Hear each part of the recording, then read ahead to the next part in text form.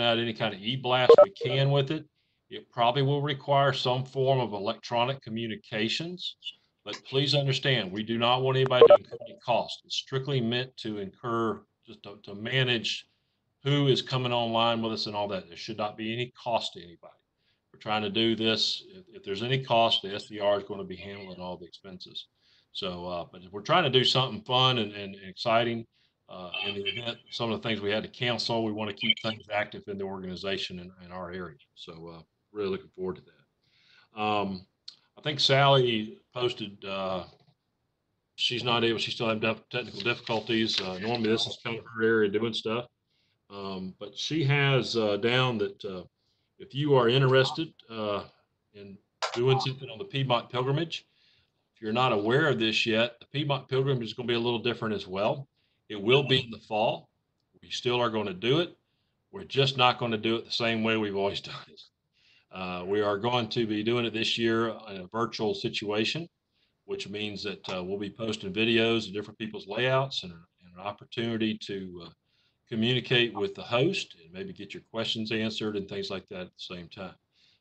Right now, they've got tentatively around about 50 layouts planned to be able to post and communicate with members on certain days that they'll be hosting. And we're very excited about this, something different. Mike and his committee have really stepped up and done a great job of having to flip the whole thing inside out and refigure how to do this. This is a whole new game plan. So real exciting. Um, we originally said Perry has a training camp coming up on July 18th. We're going to plan to do it at his house. He had 6 people signed up. We were just talking about it earlier. I'm not sure on the spacing. We may lock in at 6 unless you just really want to attend. We'll see what we can figure out space wise. We're trying to not overcrowd is what we're trying not to do. So also, if you hopefully you can raise your hand too on your electronic thing if you want to. If you subscribe or get the Atlanta Senior Life magazine, hopefully some of y'all do here locally. They are going to publish an article in their magazine on the Piedmont Division and model trains coming up. I think they're looking at doing it um, September, October, I think. I think it's gonna be September. They contacted me and they have actually gotten with 4 of our local modelers to share their layouts and maybe their stories. And so it should be real exciting to be able to read that coming up. So doing that.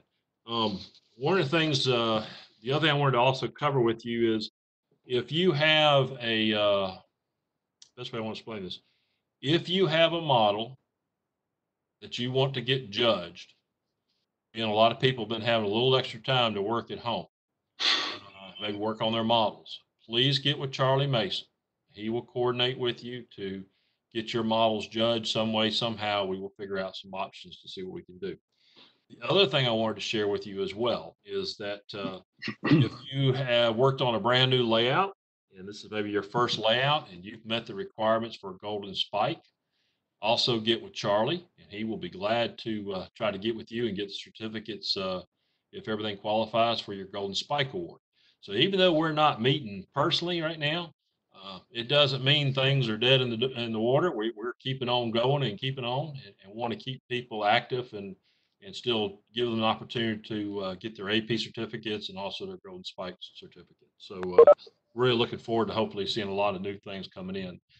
If you got pictures of it as well, get them into Jim Dacca. He will be glad to try to share them in the timetable as well. So he should have it out probably toward the end of June. You'll probably be seeing the timetable come out. Hopefully we'll have some things resolved and finalized too as well.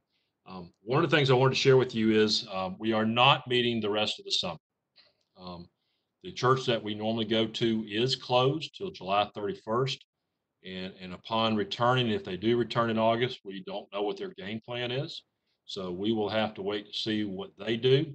So we're going ahead and planning on not meeting at all in the month of July other than training camp, and then we'll do the SCRX convention.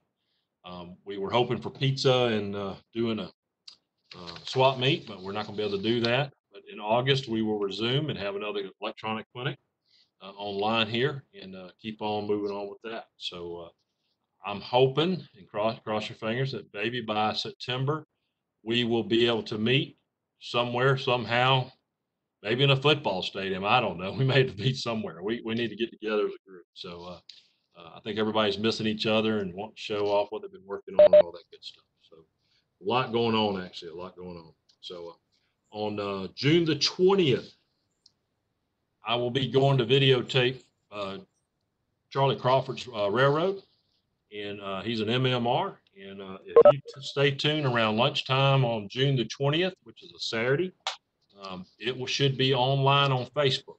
And you'll be able to click on it and view the interview with Charlie and check out his model railroad in operation.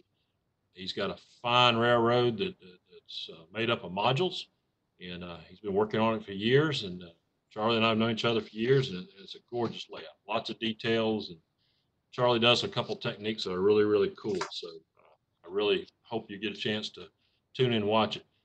Last month, Perry Lambs was on the Facebook that we did. Perry's had over about 1,200 views. I think Gary Fish's was on there the month before. His had about 12 or 1,300 views as well, still getting viewed. So it's exciting. We're getting exposure where normally when you do a Saturday or Sunday open house and you have a few visitors come by, maybe 25 or 50 visitors come by on a given Saturday weekend, that's what you get. You usually get 25, 50 visitors come by.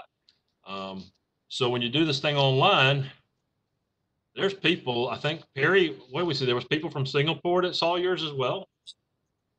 Yes, sir. There actually was somebody from Singapore. Yeah, so it's kind of cool. I mean, people all over the world are watching our videos. So I was really excited when I saw that, but I was paying attention. It wasn't just Georgia, man. It's all over the United States. They're viewing them. So we're real excited to try to get these videos out and share some of our craftsmanship, our skills, and some of our great modelers in our own division. So we're really glad about that. So we do have a real important piece of information to share with you. With things not sure how they're going to move, I've been talking to different members of the board. I've been in contact with Rick on our team, also with Bob Kelshaw, Perry, and Jim Travis. And my concern is that we have an election coming up in November. And so with that concern, I want to make sure that we can vote, and that means that we may not be meeting in person in November for whatever reasons. And so we have bylaws that we do follow, and we want to make sure that we try to meet those needs. The nominations will be coming open with Chuck Hesh will be handling the nominations in the month of August. And if you're interested in this, you'll be able to talk to him and put your name in the hat for it. And there's a couple of director positions. There's also going to be superintendent, director of operations, and also director of personnel opportunities. So I'm going to let Perry Perry, you ready to explain what we're going to do here on the bylaws change, or not bylaw change, but on the, I'll let you explain it. Yes, sir. Yeah, there was not, and there has not been a bylaws change. But what the board did this evening, and I will read to you what the board did this evening, and then I'll explain it in somewhat more normal English, and so I will read it. Sorry, I won't be looking at you. What we have done is suspend the specific sections of Article 6 pertaining only to the method of voting and in-person meetings. Specifically, paragraph 2, 3, and 4, referencing the meeting only. This suspension would be for only the 2020 election and no other election. We would then be able to use electronic means to vote using the same process that SER and NMRA currently uses, and everyone would be familiar with. This method would ensure that everyone has the opportunity to cast their vote, and the division is able to provide members with the ability to vote for officers in this year, 2020. The entire board voted. There was a roll call vote. The vote was unanimous. What this means is this. The only the sections of the bylaws that relate to either you must vote in person or using a mail-in ballot, those two segments only have been suspended only for this election, and we will use the same method that both the Southeast region and the national organization use for voting. That same, probably that very same voting tool. Nominations or people can select or are asked to be put on the ballot by going through Chuck Cash as we normally do. Chuck would then submit those to the web provider that does the voting itself. They would collect the ballots. They would tabulate the votes and forward them back to us, and off we would go. But we would actually have an election.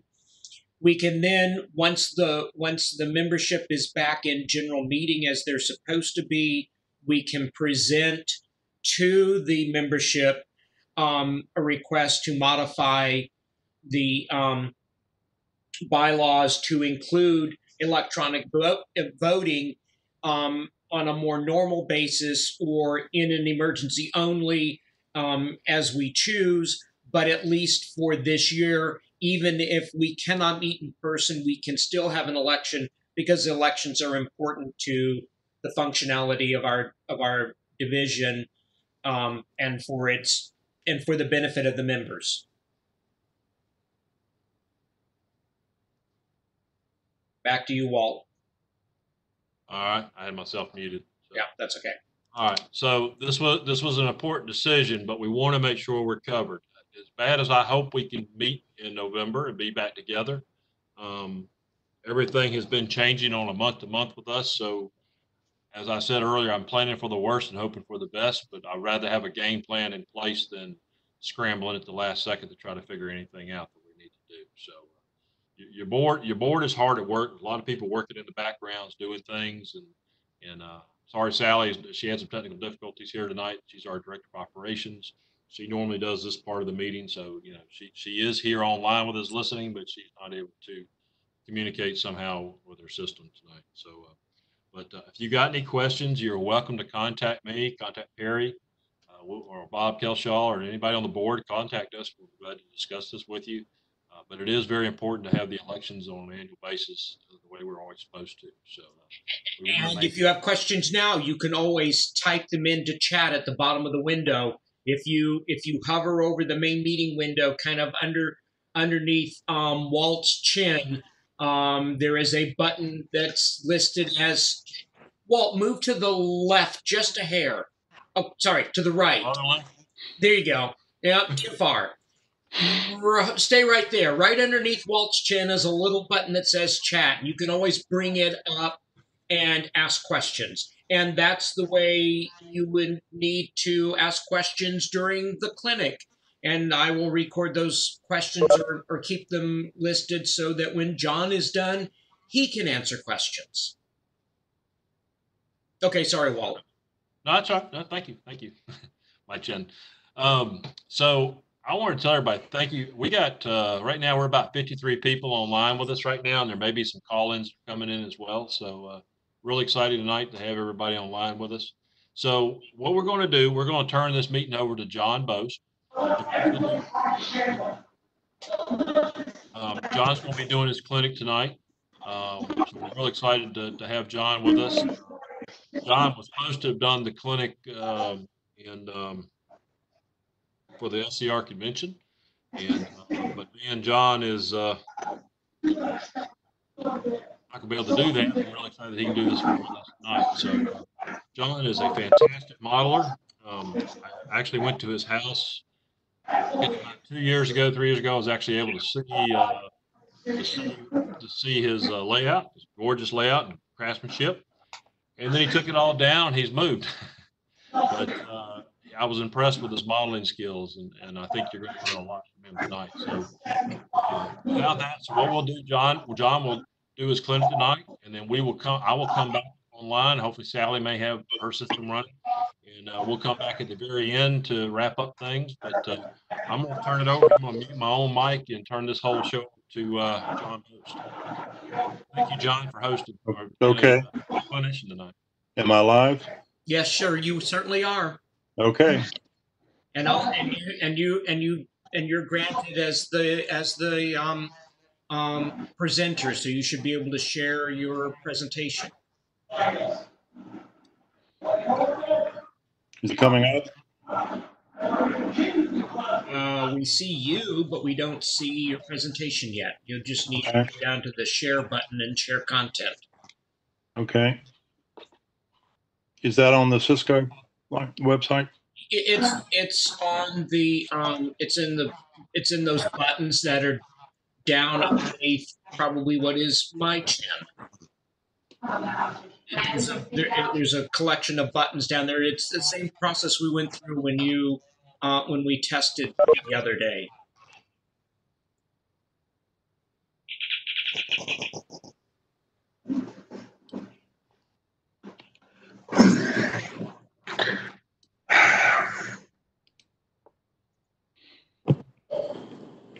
Perry, will you ask everyone to mute their phones if they're not speaking? Yeah, that's what I have done. I'm going to ask. I've been muting people. There are a few who are not, and I found a couple who weren't, and I've muted them. But yes, if you would please mute yourselves, because there's somebody in the background with the television and stuff on that's really kind of loud, and will interfere greatly with John's presentation. Now, John's having trouble sharing content. Yes, he is. John, just like what we did when we tested. And if you click on the share content button and then click on yep, there you go. It's going. It started. Okay. And you're drawing. I don't want to draw.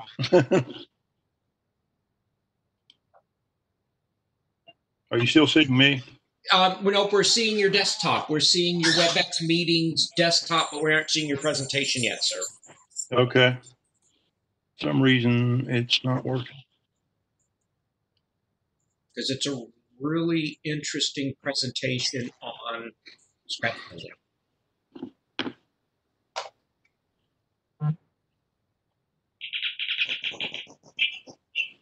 Oh, man.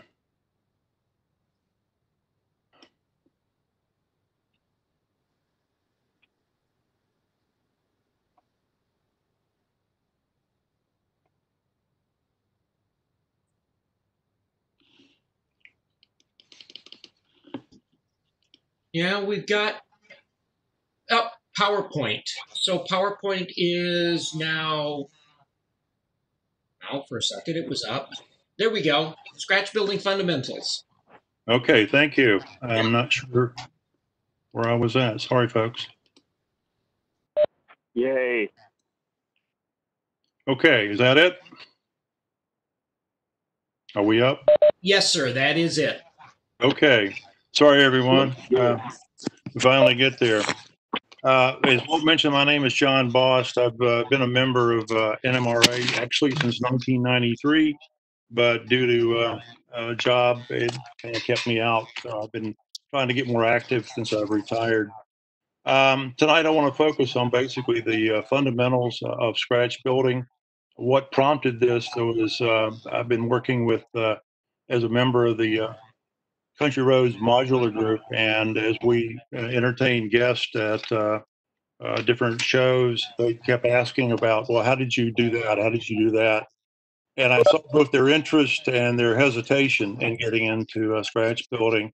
And as you talk more about it and you give them a little more confidence, I think that the more people will get into it. If we were meeting in person, I would ask for a show of hands of how many people have tried scratch building. But at this point, it'll just be a question of going through what my thoughts are. I'm going to on each slide try to show you an example of scratch building. Don't worry, it won't all be my stuff. I'll be doing stuff from my group that I meet with every week. We'll try to go through some actual examples. So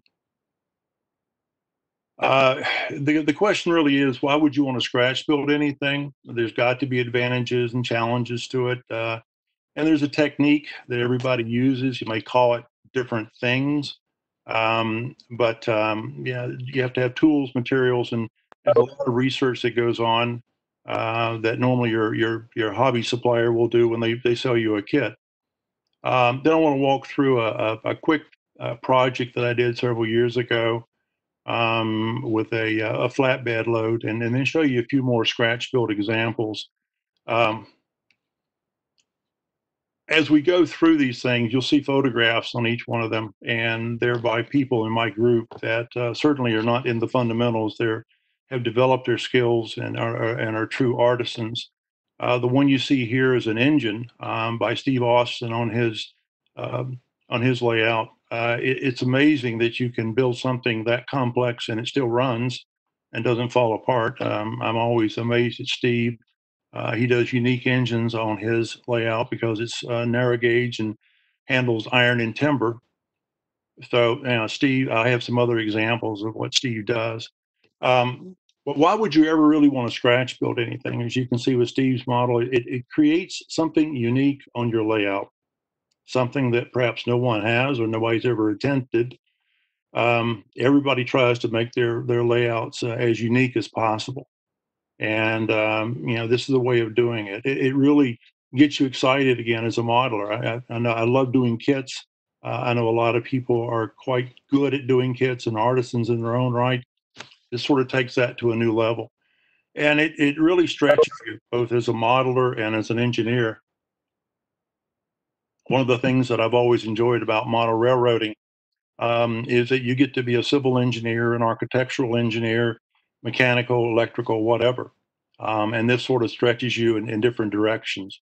Um, as I was talking to people in preparation for this clinic that are good, that I consider very good scratch builders, one theme came up a lot, and it's to recreate a memory.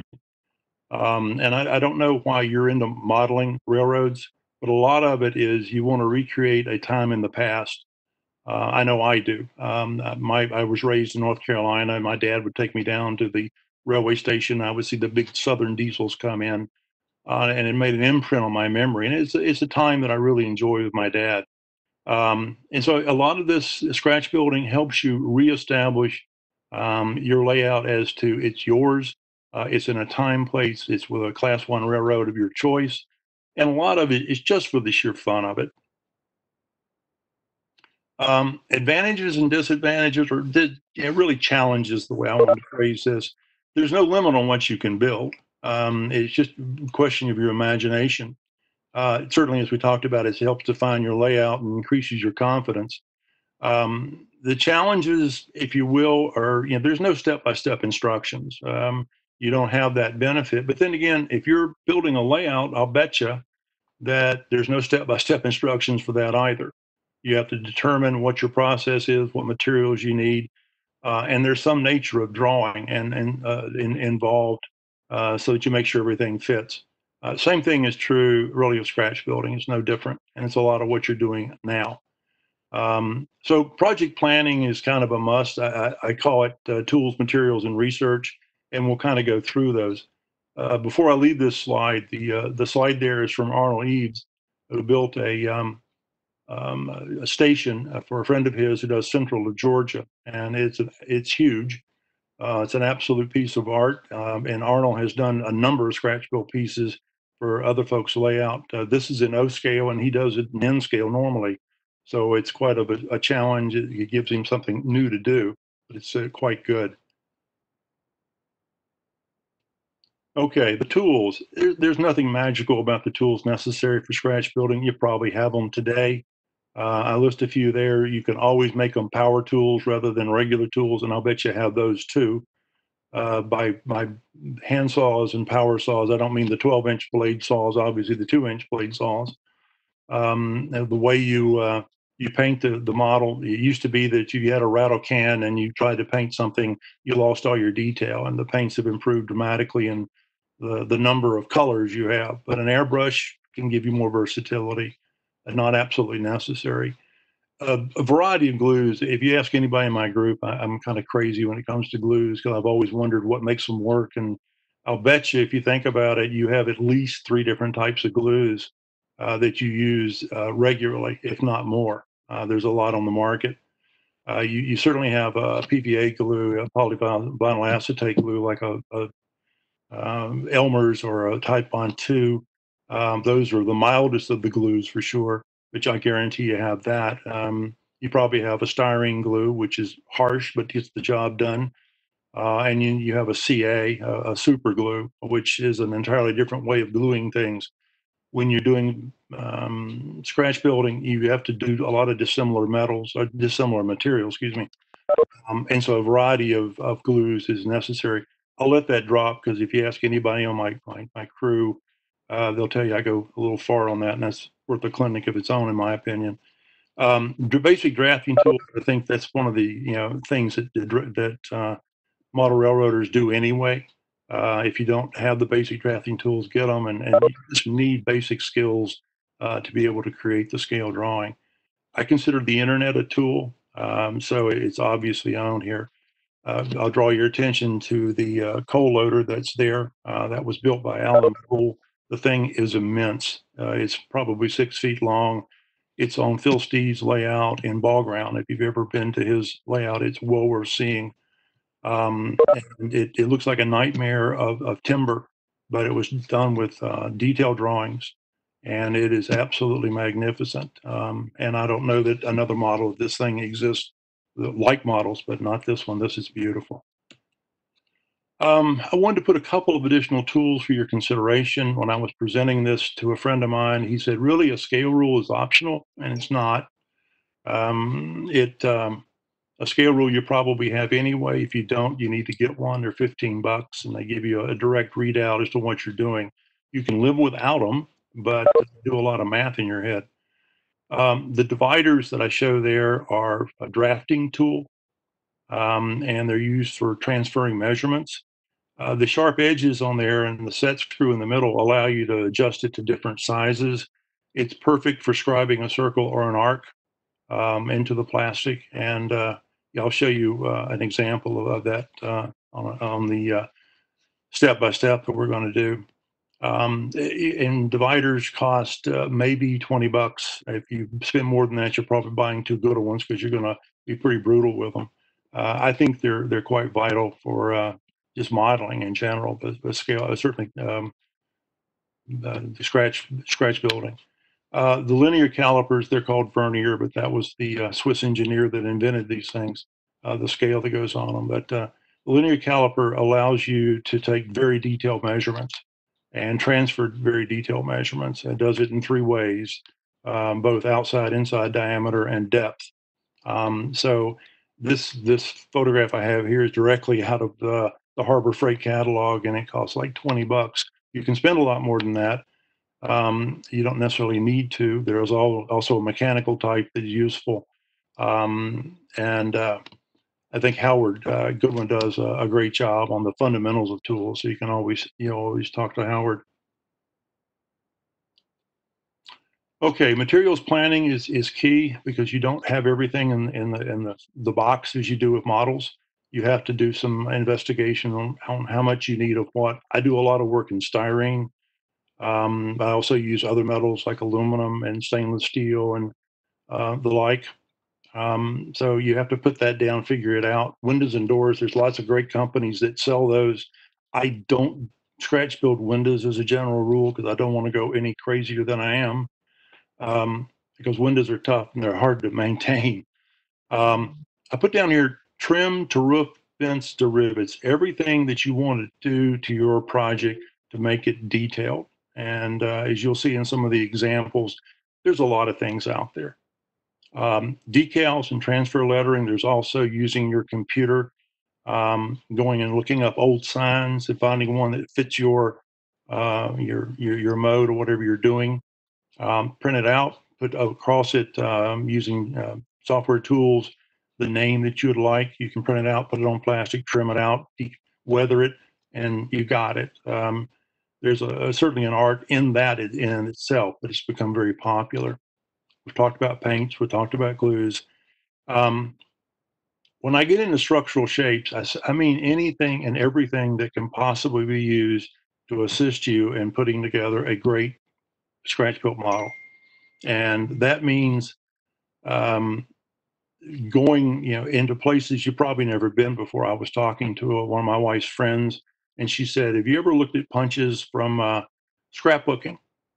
I didn't know people did scrapbooking, much less looked at their punches. But if you go into that section of Hobby Lobby or Michael's or whatever, you'll be the only guy in there probably.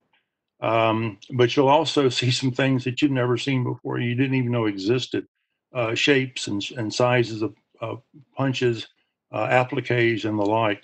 So it's anything and everything. I even got into the bead section of Hobby Lobby because they sold stars, and I was trying to build an old building that they put the big rod through it, and they have the star screws on each end. So I won't tell you that I've ever been in the bead section again, but it's a lot of cool things there. Okay, researching your project is everything. And either you're looking for details to what you're trying to build, or you're looking for ideas of what to build. But certainly a general internet search using a web crawler, Google, whatever, and just put in, say, Southern Railway section house, Winston-Salem, 1942. And more than likely you're going to get a hit. Now you're asking very specific to a very wide search, and the more specific you can get into the different URLs and websites, the better. But that's a good place to start. If you've not looked at the Sandboard fire insurance maps, they're wonderful. They were produced from 1880 to 1985, so 105 years of those things, and then technology kind of replaced them. The purpose behind them was to help insurance adjusters and fire departments get ready for whatever's going into cities. And if you look at it, I would certainly advise you, if you haven't, to just spend some time on Sanborn. Now Georgia has almost every town in Georgia on the Sandboard maps, and they split them into 3 different time sections. So you can see a lot, and you can see a lot else anywhere nationwide. It's kind of like the march of history of the United States kind of thing. They were created so that it will give you all the footprint of the building that you're concerned with, which gives you dimensions, and that's vital because you can have a photograph with no dimensions, and it's not very useful. But Sanborn can establish that. They also have, in many cases, what the production was of the different factories that they're showing. They show the access streets, the fire hydrants, you name it, and they're really a wealth of information. I warn you, they're kind of addictive because you get into them and you really want to go further. Postcards, you've seen the books that have nothing but postcards about little towns and things and factories and things. There are websites that have those same postcards, and there must be millions of them. And they do sell them. I'm not asking you to buy them, but I'm certainly use a lot of bridges and buildings and factories because little towns used to use that to advertise themselves. The Pinterest application, if you haven't looked at Pinterest, do a search on Pinterest. I guarantee you'll find a lot of things you're looking for. By far on this list, the most important thing is your fellow NMRA members, because what this group knows and is willing to share is amazing. It's one reason that every member of the group I hang out with are NMRA guys. So um, that's probably, like I said, the most important one. And you can go through a lot of things. I probably not listed half of what I typically use. I'm a big bridge guy. I like bridges. Bridge Hunter URL is really good for me. I'm not a big fan of eBay, but I managed to buy a book off there one time that was railroad engineering, and it was all kinds of metallurgy and mechanical engineering. I use it all the time. It was printed in 1887, and I found it to be a wealth of information. I'm not sure it was on the #1 hit parade in the year it was released, but there was somebody reading it. I'll draw your attention to the station here in the corner. It's out by Alan Mole again. This was in his garden railway. If you ever got to see it in his backyard, he finally um, you know, moved inside and went to, okay, this is 124th. And I'm told, I never got to see it referenced, I'm told it was quite good, quite magnificent. So some things to remember when you're starting out in scratch building, and I just wanted to list a few things that were kind of tactical. When you're joining two sheets of plastic together, and in almost every building that occurs, you need to have a brace for the corner. And I'll show you an example later of one that I didn't do right and show you what happened. But plastic, when you glue it together and you only have two thin sheets, it doesn't behave very well. And most styrene glues are very hostile. They melt the plastic. It's called melding. And they form a new type of styrene at that weld point. And that is a very brittle plastic. So if you have the bracing for the corner, it saves you a lot of trouble, and it makes it a little easier to make the building square. When you're attaching one piece of plastic to another, many times the strong glues are not what you want to go. And you want to use the mildest glue you can. An example of that would be if you're building um, a, um, a laminate where you have a piece of 40 thousandths plastic and you put some masonry brick laminate over it. If you can use a mild PVA type of glue, a bonding glue with that's mild, you have to brace it. You put a brick on it and let it cure and dry. Many times, if you use a plastic welding cement, you'll find that piece warped, or it'll be sitting beside the building one morning when you get up, because they tend to stretch, and the stresses in the plastic, believe it or not, plastics, the way they're made, actually have a grain. And so you'll get used to seeing that. But the milder the plastic, the glue that you can use, the better. Wall spans more than 5 inches should be braced by basswood or some structural plastic strips. I'll show you an example of where I forgot one, and see you can see what happens. Bracing and clamping are essential to offsetting glue stresses. You have to wait for it to cure. And you'll see an example of a bridge that I built that I had to clamp it with bricks and left it for like a week to make sure everything cured, and so it wouldn't, as time went by, it wouldn't begin to warp. Um, you'll see a lot of complex roof designs in some of the examples I have. Do yourself a favor, and get a cardboard mock-up, because that tends to show you better. The drawings should tell you what the shape should be, but they're never actually all that correct. And stiff cardboard is a way to mock it up. And here's something that I learned years ago. You may already know it. The best scriber in the world is the reverse side of a number 11 X-Acto blade. If you've got to cut through 40 thousandths plastic, you put your metal rule down and you take a really sharp X-Acto blade, and we all have, thousands of them, and you start to cut with the sharp side, guarantee that blade is going to go wherever it wants to go. It's going to walk all over your plastic, and you won't end up with a straight line. If you break off the tip, which is no trick, it breaks off anyway, and you turn it over, it becomes one of the best scribers you ever had, and it'll never wear out. So a number of 11 X-Acto blade, use the back side of it, and just try it. It was probably one of the best things that I ever was taught.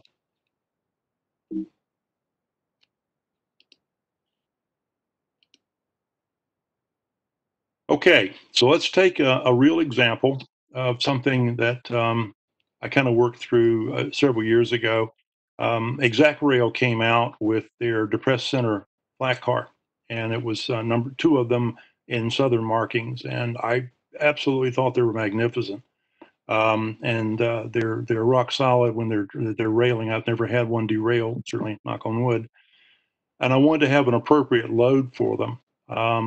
When I first got out of the university, I did some engineering with a company that did air handling, and they used these what are called centrifugal blowers.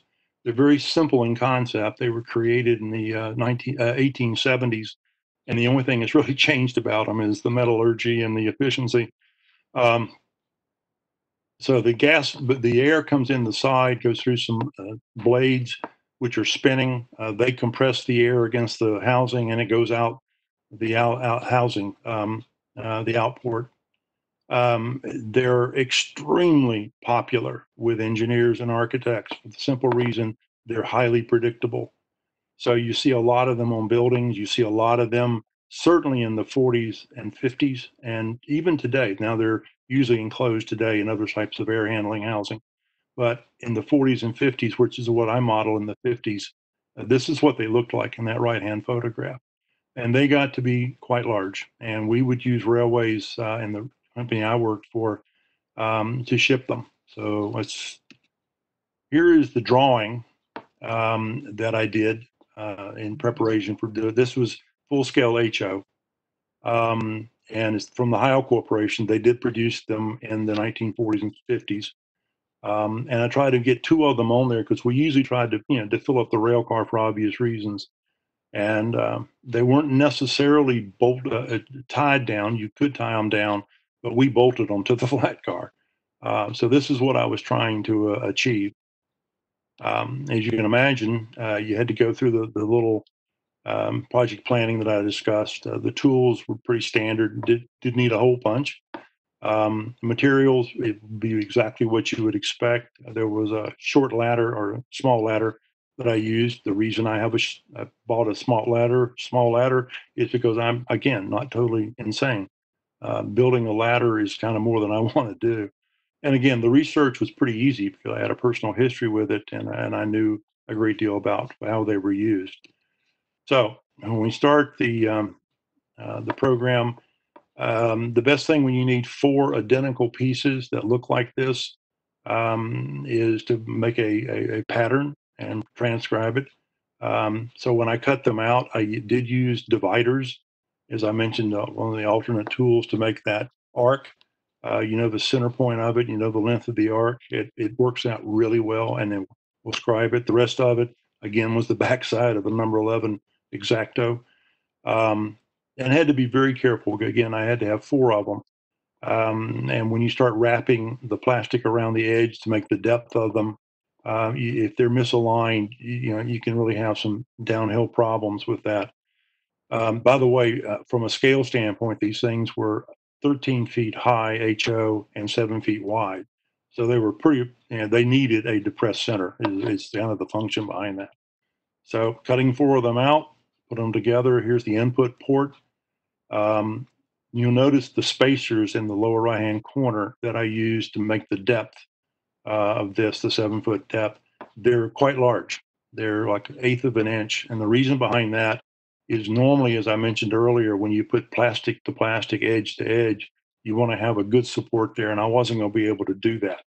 So I put as many of these thick blocks as I could, aligning the two sides with the bottom of the fan, the blower itself, and put them in. That made a very, very rigid structure, and that's what I wanted. I didn't want it to move. Again, I clamped it heavily and left it overnight to let it cure. You see the input port there, that ring. Unfortunately, there is no tubing that was available to make that ring, so I had to make it out of strip plastic. If you ever wondered when you were in school why you needed to know how to calculate the perimeter of a circle, this is one use of it. And it worked out. I did use a hair dryer on the strip plastic to soften it up, to let it mold in there a little bit better, and it made it easier to get it in and get it settled as the glue began to cure. Here's the other side of it with the spacers. It was obviously easier since it didn't have an input port. So once I got the two sides on and let it cure, I'd do the edge wrap. Here, again, you do a little bit of math with the length of the curve and the straight section. It's not necessary. You just want to make it wider and longer than you need, so you don't end up adding anything. You want to trim back. I knew that this was going to be a little bit of a finger nightmare, trying to hold that glue in all those different positions. It's not easy to clamp. So I put the strip on, aligned it, and glued it, and left just the beginning of it to cure for about a day and a half. So when I came back, it was just like that. And I was able to, I had the starting point. Now all I had to do was put the glue on and wrap this thing around. I used tape as a clamp. It's not as tight as I would like, but it certainly did the job here. So it began to look like that. I had the two strips, both on the right side and the left side of the blower. There was a frame at the top at the exit port that I had to put in. Here's what they looked like after I kind of got the details. When you have sheet metal that is 13 feet tall and 7 feet wide, and you put compressed air through it, it's going to rattle. It's going to make a lot of noise if you don't have it properly dampened. And so you see all the bracketry there that they require. You see the brackets that held the bearing blocks. The fan blades were never shipped. We didn't ever ship them on the flat carb. They were too easily damaged. And there's something about misaligned blades at 7,000 RPMs you really don't want to think about. So we put those in crates. They went in flat carbs with some of the other attachment points. These used 70 horsepower General Electric motors. And if you look in the catalogs, they don't make a 1952 70 horsepower General Electric motor. So scratch build is your only option. That's just tubing and strip plastic put together with the mounting point for the electrical that went into it. We typically bolted those also to the outside. They were made for exterior, excuse me, and so they were logically put on there. When I did the trial fit, this is kind of the way they looked, and I was pretty pleased with the way they came out. You see, I've got hooking eyes on there. These things were lifted up and put on tops of building with a very large mechanism, or sometimes a crane. The buildings were sometimes too tall for that. So add a little paint, a few markings, and this is how it turned out. This one, it was one of the ones I worked on, went to a place called the Morganton State Hospital. So they were labeled MSH with the maintenance reporting numbers on that, which was required by contract. So I think it turned out really well. It's a fairly quick project. It's small, so it's easy to handle. So I've used that as an example of what scratch building can do. There's other ways of doing it rather than the way I did it. I actually did a 3D model of this thing from a 3D printer that our group has. I won't take full credit for it. There's a friend of mine who does graduate teaching at Rice University for 3D printing. I was talking to him and I told him, I said, would you like to try this? I sent him my drawings. He sent this back. He sent the solids model back. And and with him, it was already ready to go. So I turned it on to the 3D printer and produced this. Now it's a little rough because I set it on coarse setting. I think the fine setting said it would print for 6 hours. And the filament's not that expensive. It can be done once you have it in there. You can produce lots of them if you have the time. I did a lot of computer work as a career, so doing it as a hobby I didn't care for. So anyway, it is probably the way of the future, being able to print these things.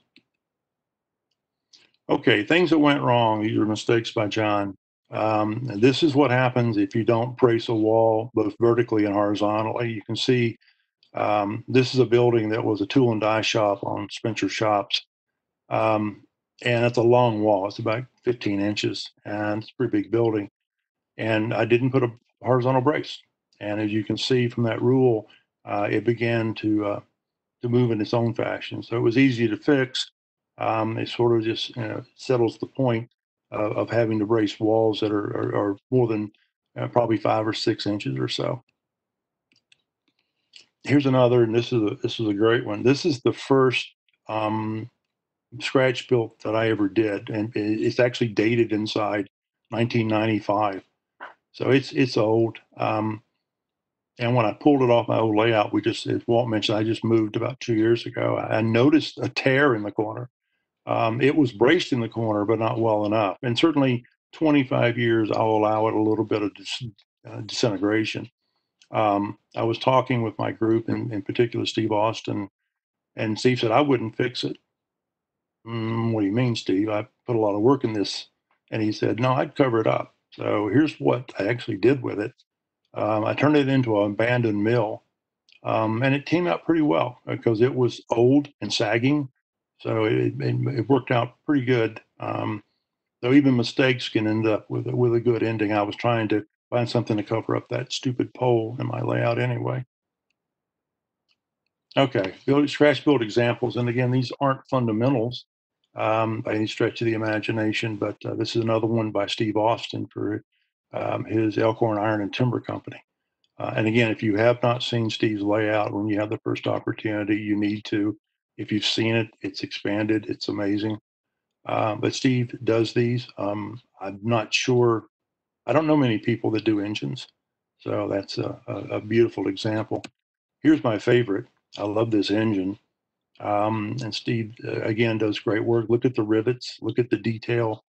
And you can just imagine, you're limited only by your imagination and what you can put into these things. You will also note that Steve included on this photograph a centrifugal blower on the flat car behind it. Yeah, I like building them in O scale too. So I appreciate Steve doing that. Okay, this is the Tate station up in Tate, Georgia by Morris Smith. Morris is a great woodworker. And so when it comes to modeling, he's good at both styrene and wood. And he has probably the best documented from a research standpoint and from a building standpoint that I've ever seen. Every stage is documented. It would make a great clinic.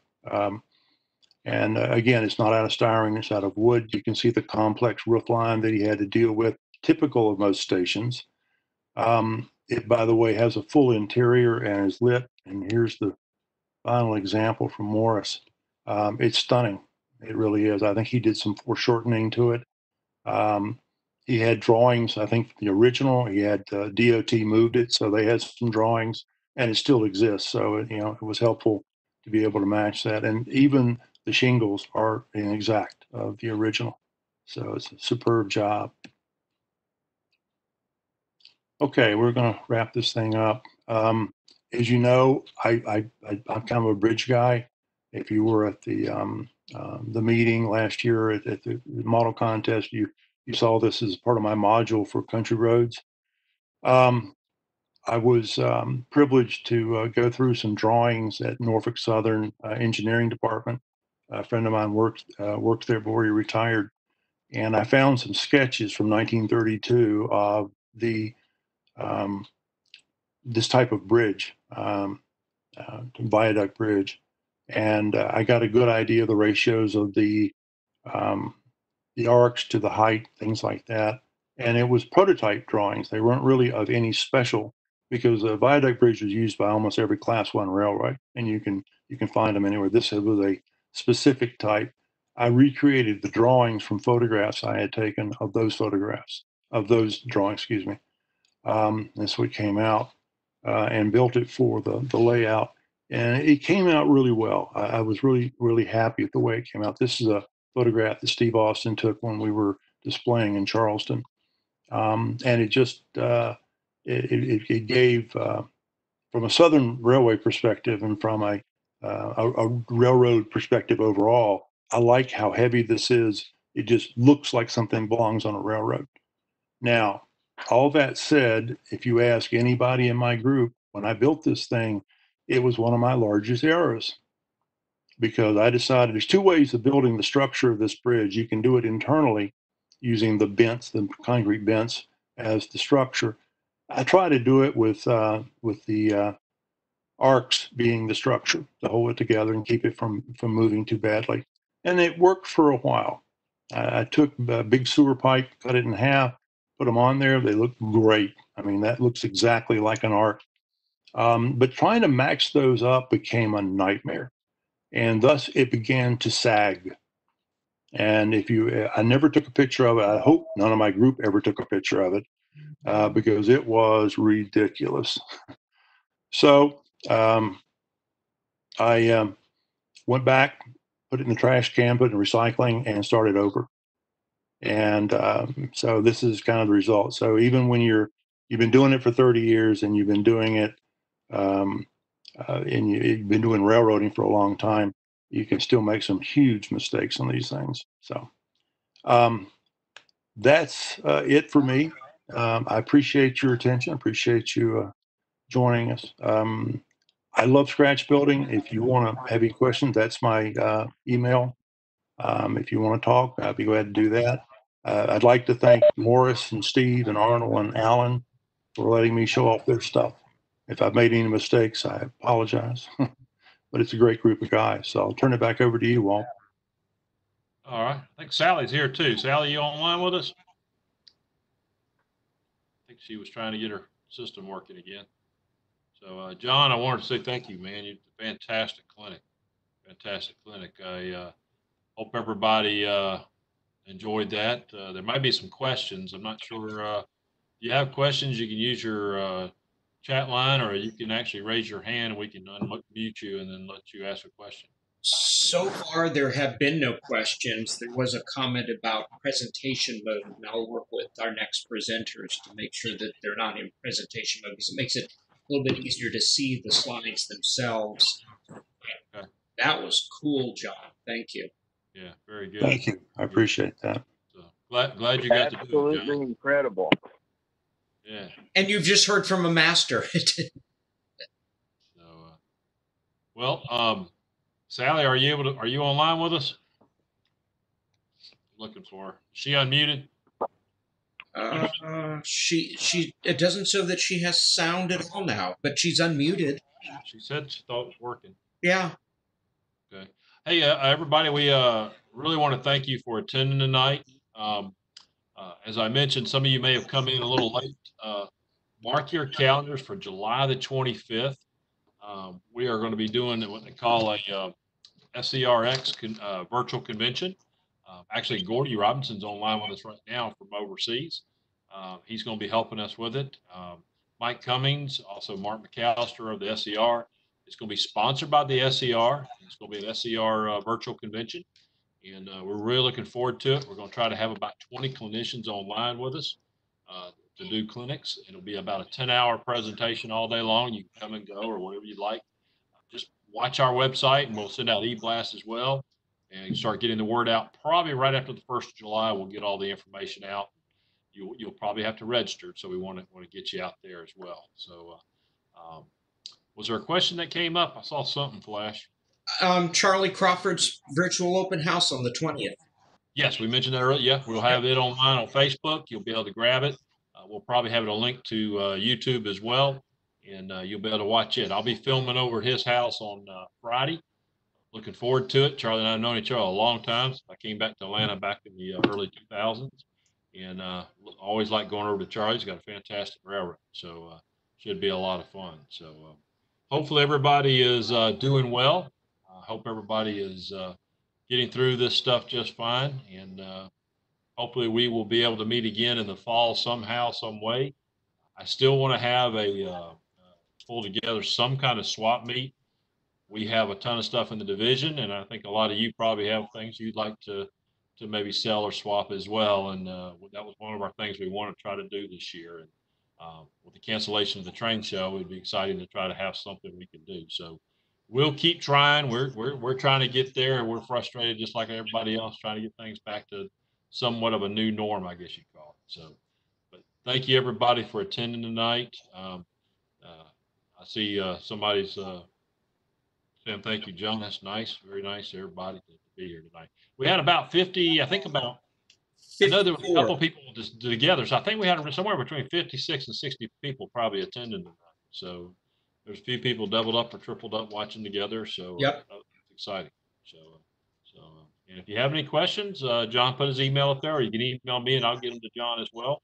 And I think we'll have this reposted probably sometime tomorrow. Yep. On the YouTube, we'll get a link out to everybody. So if you want to rewatch the clinic and see some of the things that he was showing you, it'll be available to rewatch as well. Maybe if you have more time, you want to watch it. So, everybody, thank you. Just like I said, watch your e-blast, watch the internet website, and we don't talk to you. Everybody have a wonderful 4th of July, and we look forward to meeting again in August, and we'll be back. So, John, thank you very much. Perry, thank you very much. Yes, sir. Charlie, I know you're out there somewhere. Thank you, and helping get everything organized too. So.